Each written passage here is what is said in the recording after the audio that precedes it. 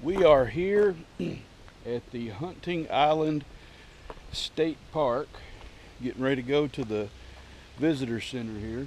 Here's just a little marshy area. There's a sign saying that it's unlawful to feed the alligators, so I'm assuming there's alligators here. This has been one of the most beautiful drives into a state park that I've probably ever seen. It was just a winding drive through some palm trees, and just like we were going through a jungle. Just a beautiful area. I've seen a lot of zoos that we visited over the years that didn't even compare to this as far as the drive in. So we'll go through this visitor center and see what they have here, but this is just an incredible place. We'll go to the beach here in just a little bit, but you can see what it looks like here. All right, we're set up. I'm going to do some pictures here at the Boneyard, they call it. All the driftwood that's come up on the beach here at James Island, or not James Island. I was in James Island down here last year at the Hunting Island State Park. It's high tide at the moment, so some of the driftwood is probably underwater. According to the park ranger, if you come back maybe in about 5 o'clock here in 3 or 4 hours, we'll be at low tide and you can see a little bit more of the driftwood. But still, I'm seeing enough, and I'm pretty happy with it. I think it's pretty cool. So I want to show some of the motion of the water. So what I've done is I put on a circular polarizer filter.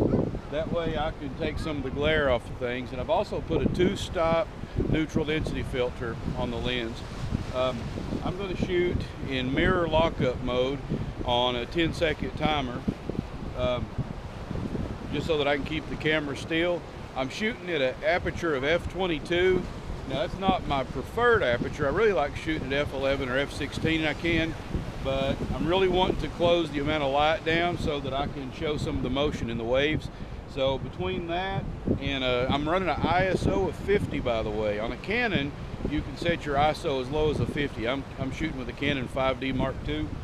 So between an f/22 aperture, an ISO of 50, a circular polarizer filter, and a 2-stop neutral density filter, I should be getting just a shutter time just long enough to be able to show some motion in the waves. So let's see how this turns out.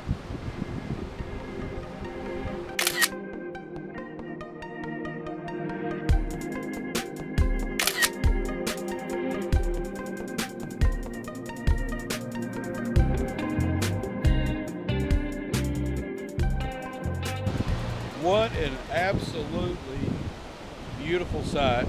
Just waiting for the waves to crash through the driftwood here on the beach. I'm taking some slow shutter shots, trying to catch some of the motion of the waves. I'm taking a few shots where I'm trying to show the waves splashing. But just an incredible place to be out here on Hunting Island.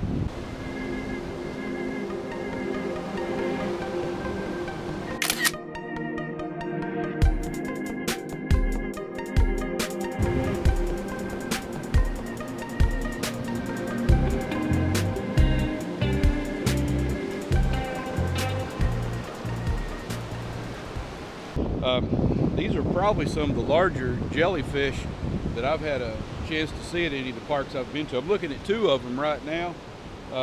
These are some real whoppers. So sure don't want to touch one of them. I'll turn the camera right over, you can see it.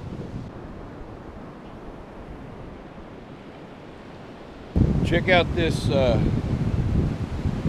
this tree stump. I imagine this is from the hurricane that came through a year or 2 ago. This is a big old fella right here. Watching the waves come through it, that's pretty neat. I'm not used to seeing that on a beach.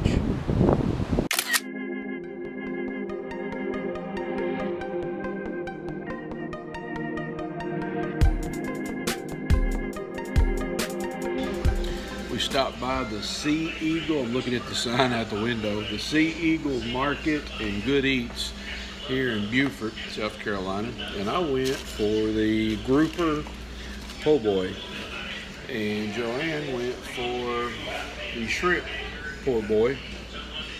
So look like a pretty good meal. We'll see how this turns out.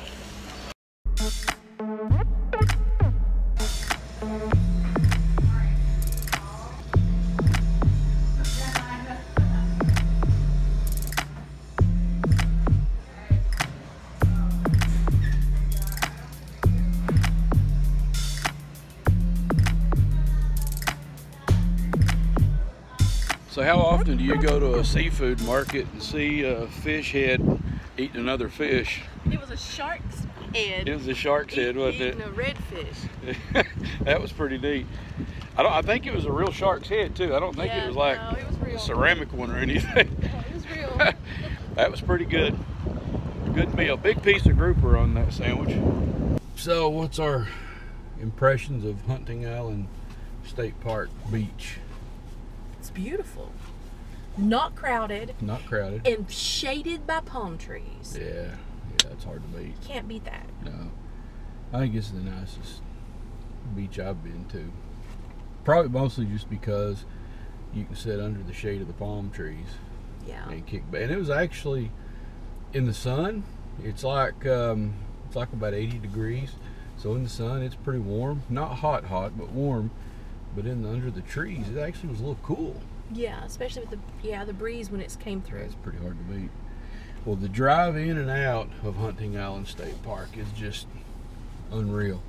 So we'll show you a little bit of what the drive looks like. The ranger said people call it Jurassic Park. Yeah, it looks like you're driving through Jurassic Park. Beautiful place.